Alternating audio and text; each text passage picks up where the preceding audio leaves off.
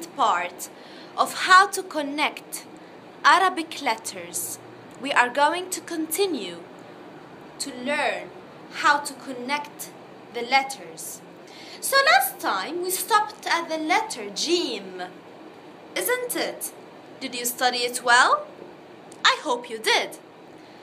Today I want you to please write with me the letters so that you will practice on how to draw them. So continuing the letters, as you can see, may look similar to each other. For example, the da and the da, the ra and the za, the sin and the sheen, the sa and the da, the ta and the va, the ayn and the ghayn. They may look similar, right? Yeah, they are. These letters, they work in couples, you know? Like the ones that look similar to each other, they have the same rules of connecting them. They have the same rules of connecting them. You will see how now. For example, the letter da in the beginning, it cannot be connected with the letter after it.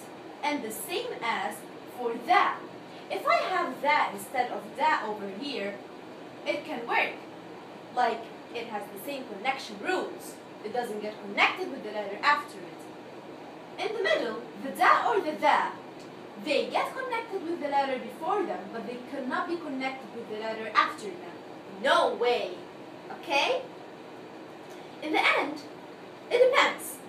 As you can see, I divided the end into two parts. If the letter before it is a ya, for example, and the ya, we know that, or actually we are going to know that the ya can be connected with the letter after it. Okay? So that's why the da can get connected with the ya, and of course there is no any other letter after it, so it will be yad. Or if we have, for example, the letter alif. The letter alif, it cannot be connected with the letter after it, so the da will stand alone.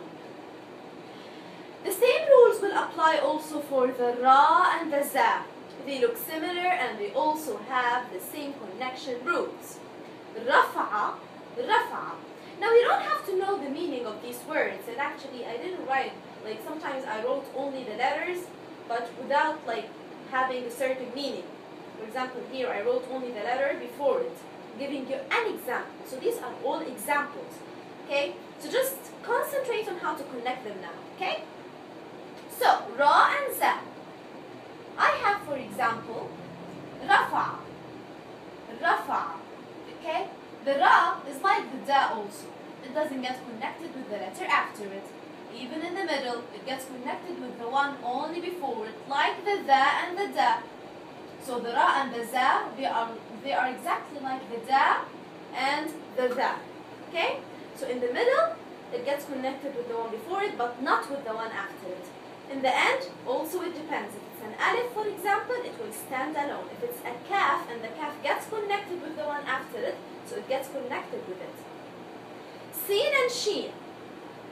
Now I want to tell you that sin, sheen, sa, da, ta, dha, ayn, ghayn, they all have the same connection rules, okay?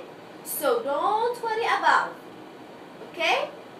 And even more letters, I guess, but these are the ones here on my board, so I'm just making them easy for you so that I will explain them easily and move smoothly, okay? So, shams, the sha here, for example, and of course, they look similar, they have the same connection rules. They look similar, have the same connection rules. But all in all, these have the same connection rules, and this group have the same connection rules. So these have the same connection rules, these 4, and these 8 also have the same connection rules, okay? So sometimes they're in groups, you know, but for sure, any 2 letters that look the same, like sin and sheen, they for sure have the same connection rules. That's for you just to remember, okay? And also please, by practice, I know that you are going to know how the letter looks like, how does it get connected, but I'm just telling you, please try to memorize that this group, they are with each other, they have the same connection rules, and these group have the same connection rules, okay? So please look at each lesson I'm trying to give you, and memorize the shapes, and then move on to the next lesson, and then try to connect them all together and see how they are similar to each other. Okay? Now, so I'm trying to make them easier for you. So, in the beginning, they all get connected with the one after them. Shams, Sarakha, Tara, Ain.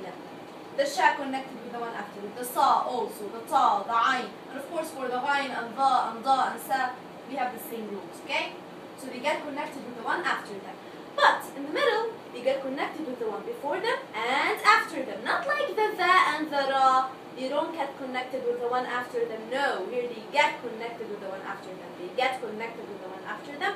Same here, same here. Now, I think now you are wondering, what's this letter, right? Okay. The Sa, I think it looks the same. It's just like a straight line, 3 dashes and straight line. And the Sa, we just take this, you know, this stomach. The stomach, we take it out and we make like 2 straight lines, you know? It gets thinner, you know? Has made a diet or something. Ta now, also the same. You just, same letter, but we are connecting it.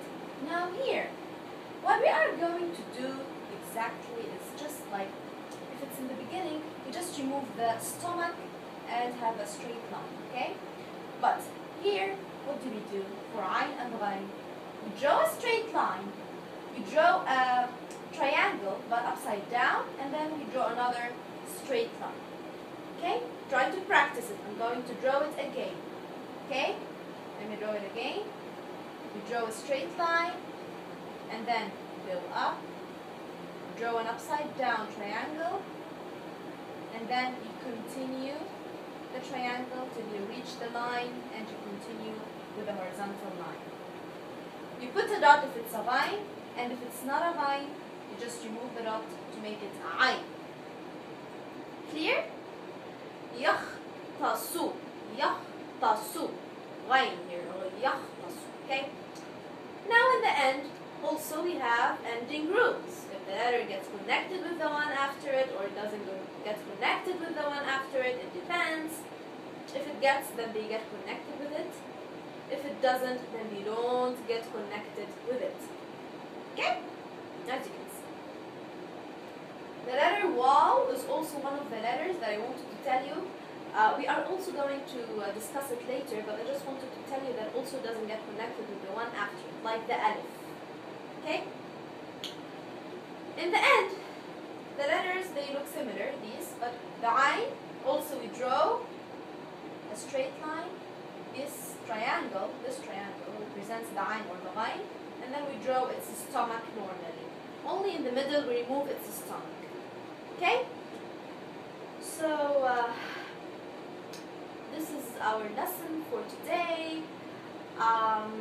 We discussed, I think now most of the letters. We just have a couple of letters that are left. We will take them in our next lesson, and I'm going to show you some irregular letters that have irregular ways of connecting them, or irregular shapes actually. I will tell you about them the next time. And we still have the tashkil, which is our vowels. So try to practice more on how to connect these letters. We just have a couple of letters that are left. We are going to discuss them. So don't worry about that. Study well, and see you in the next lesson. Please don't forget to share, like, and subscribe. And again, please study well. Oh yeah, here I forgot to tell you something. I wrote it wrong. It's